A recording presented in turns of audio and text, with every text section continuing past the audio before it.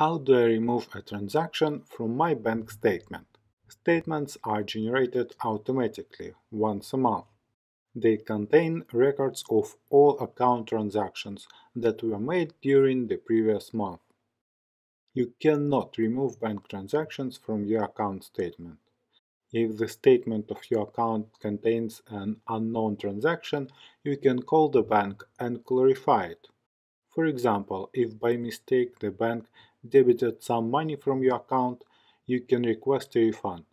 However, the refund is going to be a separate transaction, so you cannot remove transactions from your account statement.